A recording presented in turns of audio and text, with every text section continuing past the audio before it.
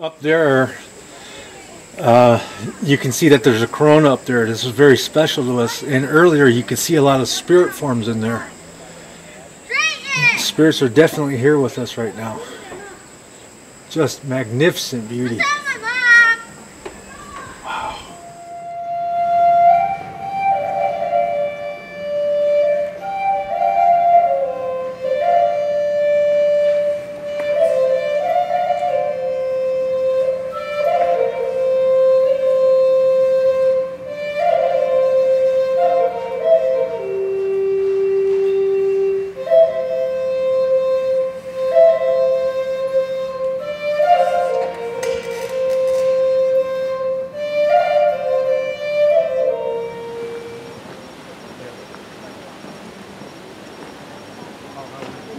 Well, first of all, on behalf of the Omaha Nation, we also have our tribal leader here, Dora Morris, known as DJ. Any DJ, you might know a few people here. Yeah. So, let me firstly welcome you to my ancestral homelands. My people have lived here since the 1500s. And we're one of the few tribal nations. I don't know what you know of history, but there was a lot of movement, removal of tribes from their lands, etc. We were one of the few, that may be the only ones, there's a couple more, that were never removed. So what happened was our land just shrunk around us. There again, I want to welcome you. I'm very, very honored that you're here and to learn more about us, and our traditions and our heritage. And, I wanted to touch on that a little bit, on our heritage and our tradition.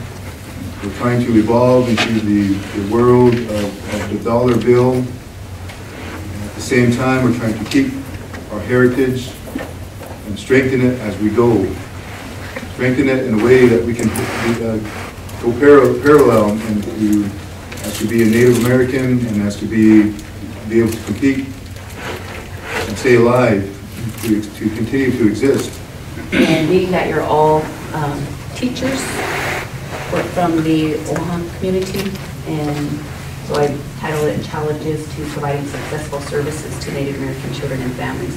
You know, working with the children, you're also going to be working with the families as well. And as our vice chair had explained about the meaning of Omaha, and in the Omaha language we say Omaha. And remember last year with the whole, what's the Broncos player? Oh, yeah. Peyton Manning, and he kept yelling Omaha, Omaha, and then the city of Omaha was saying, oh, you know, getting all riled up to that, and was like, do they really know what the true meaning of Omaha means? Yeah. And this was kind of the thing, you know, and against the current upstream. Introduce to you a young man that I'm really proud of personally, not only just because he's a relative, but because he carries on an ancient tradition. And a lot of people think that Indian music is just hey ya ya ya hey ya, you know, in the stereotype of wild Indian, and that's simply not true. Music, of course, with any culture is very, very important, and so it is with American Indians, and definitely with the Omahas. There were a lot of our traditions that were really warred against, and our traditional music was one of them. So finding a native flute player is actually kind of hard. There's not very many of us, and as far as I know, there might be one other in my tribe, but I'm one of the only ones. I'm going to play this for you guys. And I don't know if you guys want to follow me out there or just going to prop the doors open, but I'm heading that way.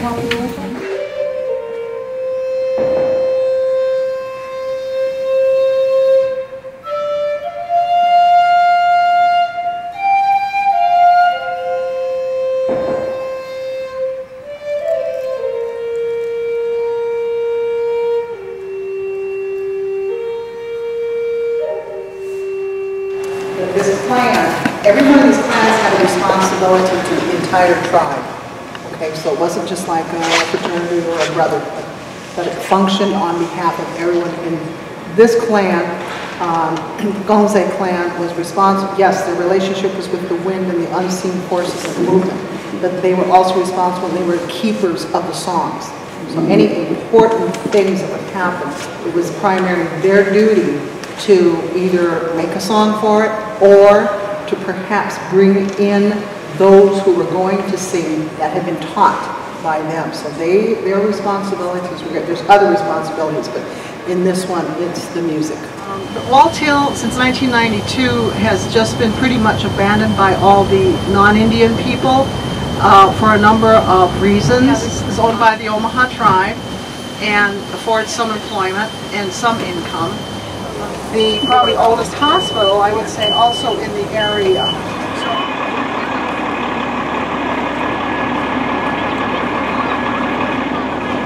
But this is where Dr. Susan Picot ran this hospital. This is the original place. It has not been replaced.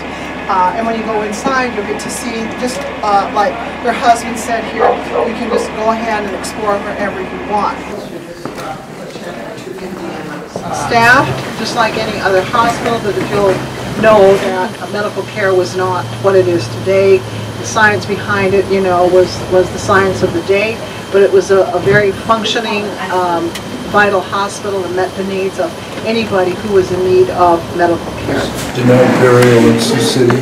He died in combat, and I don't know. I think it was President Henry Gilbert Hale Truman. Do you know who he is? I've heard of him. He's the one that was responsible for dropping the town bomb on Hiroshima.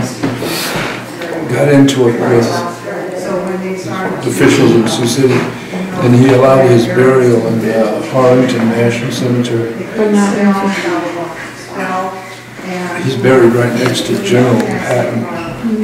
Welcome to the Nebraska Indian Community College. It's one of the newer buildings. The building Junior high on up to 12th grade is really hard to work with because they don't, I mean, they're interested in what's going on, you know, in the real world.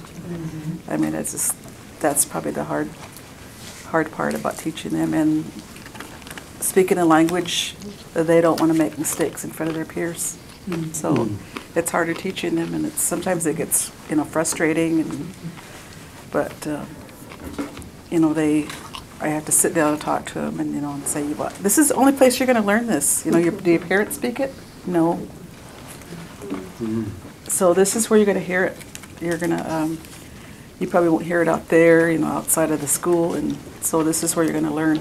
And some of our traditions, I try to bring that up about our traditions through what I learned from my mother and my grandmother.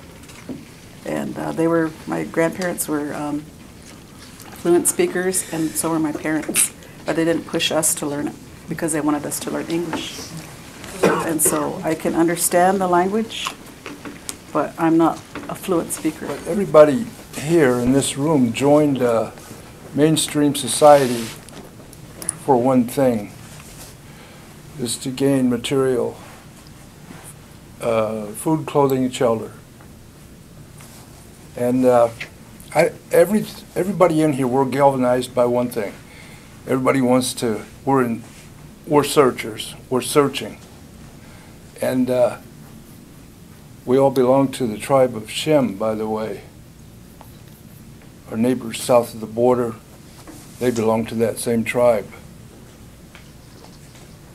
And they have an illustrious history, just like us. We are going to the offices of Mike Tyndall, who is the director of our Tribal Natural Resources. Has the most interesting job. And if I were 30 years younger, I would go to work in that department because he does the hunting. It's hunting season is starting now, and he's out there outside all the time.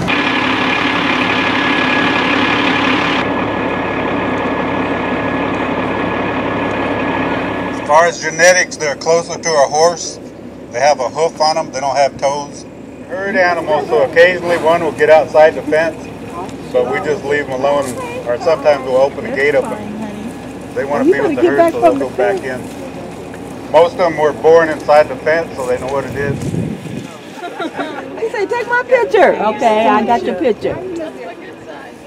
smiling for He you. said, yes. Oh, you're so cute. Let me take your picture. Let me get a close up.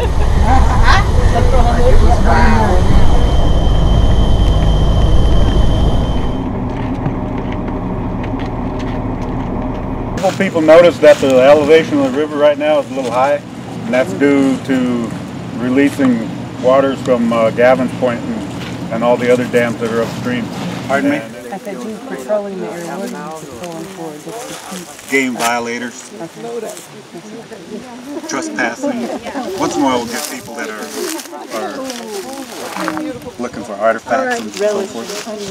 So there's a lot of reasons for people to be out doing illegal things.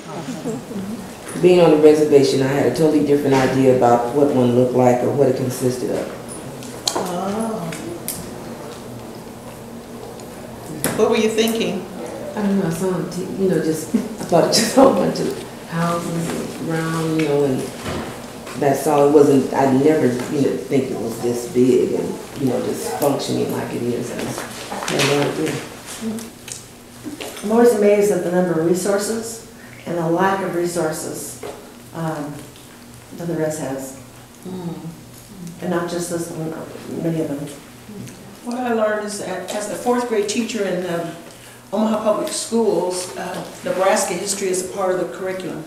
And what I found out today, that I had told a lot of untruths to my students based on people who either didn't know what they were talking about, but they didn't know that they didn't know they could, they didn't know that they know. They tried to keep hidden about the Native American. I see history as kind of, everybody wants to go, oh, it's this great thing, but sometimes history is really ugly too.